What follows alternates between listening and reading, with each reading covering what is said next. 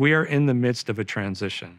Storage is becoming the last line of defense for data. This transition is occurring through the introduction of storage security functionality, including encryption, which itself includes quantum resilient algorithms, media sanitization, roots of trust, measurement and attestation, and other features.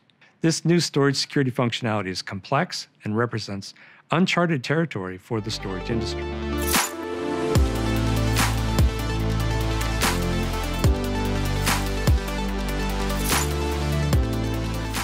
Hello, my name is Eric Hibbard.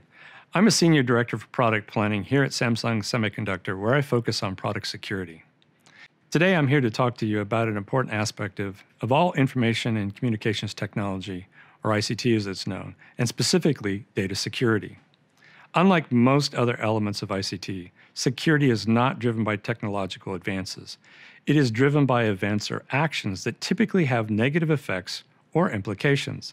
Some of these can be severe enough that they necessitate regulations, which in turn introduce compliance requirements. With the possible exception of the occasional natural disaster, security is basically a people problem. In general, systems don't wake up and start attacking their neighbors on their own. In the security space, we identify the major threat actors as cyber terrorists, nation states and those who sponsor, organized crime, hacktivists, script kiddies. We also see threat actors closer to home, insiders, and internal users who make mistakes.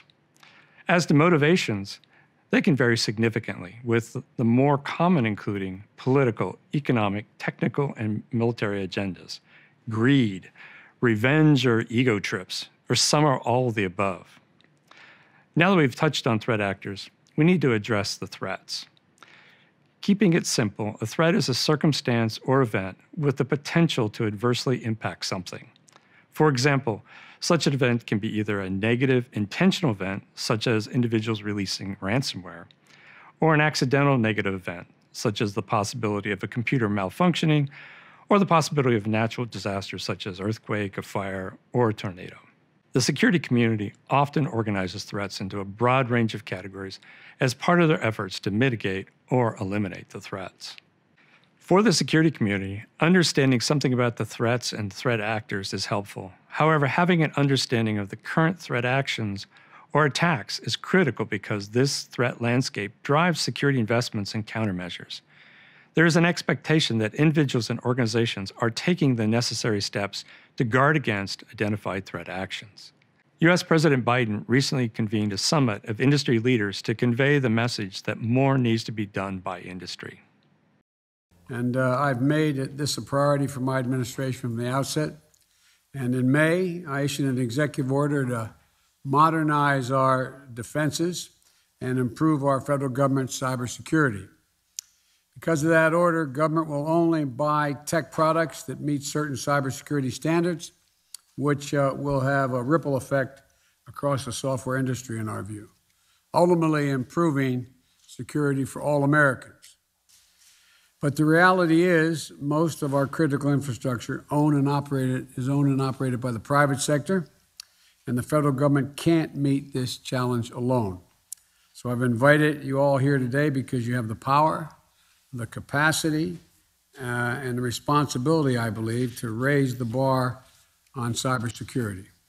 And so ultimately, we've got a lot of work to do, and thank you all very much, and thank the press for being here. We're going to go private now. From an industry perspective, and specifically the storage industry, we are in the midst of a transition. Storage is no longer just the repository for data. It is becoming the last line of defense for data. This transition is occurring through the introduction of storage security functionality, including encryption, which itself includes quantum resilient algorithms, media sanitization, roots of trust, measurement and attestation, and other features. This new storage security functionality is complex and represents uncharted territory for the storage industry. Further complicating the situation, many of the technologies need to be tightly integrated, and they're being specified and standardized in a variety of industry organizations and standards bodies. Success will be dependent on companies like Samsung that are actively participating in all of these organizations and keeping an eye out for problems and weaknesses. Samsung is very active in the data security space, and we'll highlight a few elements of our program. From a storage security perspective, Samsung has established goals for its products. Monitor and react to the evolving threat and regulatory landscapes, actively engaging in standards development organizations and industry initiatives, incorporate relevant security and data protection features and capabilities into our storage products, delivering these features in a timely manner. We believe these goals help address having storage serve as the last line of defense for data. We also strive to be a trusted supplier by delivering products that are secure by design and are of a trustworthy nature. With regards to security features and capabilities, Samsung has developed product security roadmaps that typically show increasing security functionality as levels. In the case of SSDs, these levels range from basic self-encrypting drives through more advanced functionality, including Keeper I/O and quantum-resilient algorithms. These security roadmaps help our customers develop their data protection strategies.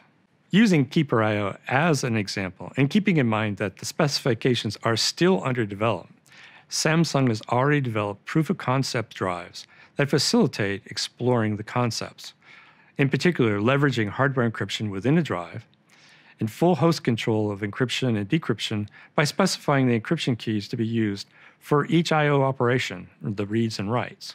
Samsung was able to work with a partner to further explore the possible use cases, the implications, and dependencies.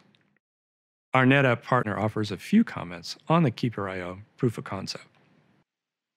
Hello, my name is Fred Knight. I'm a principal standards technologist at NetApp, where I focused on standardization activities associated with several storage technologies. Security is an important element of all of these standards.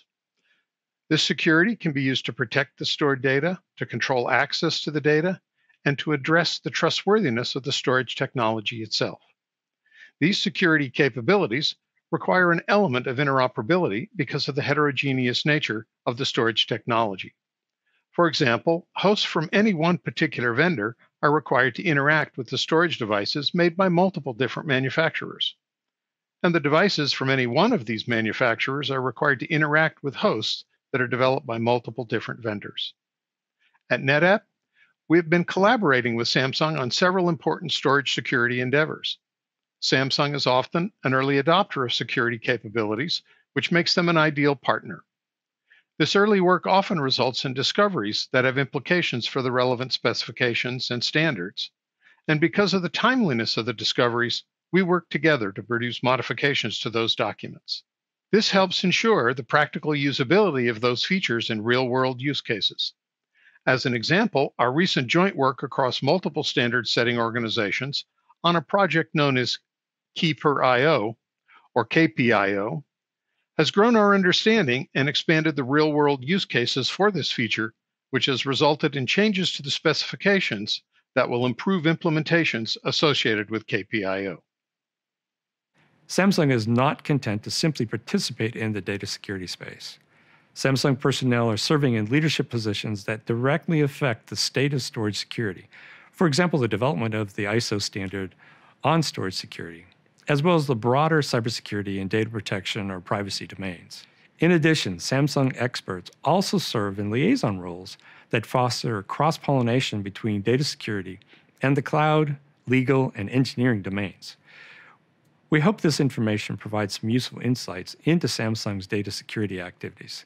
Thank you for your attention.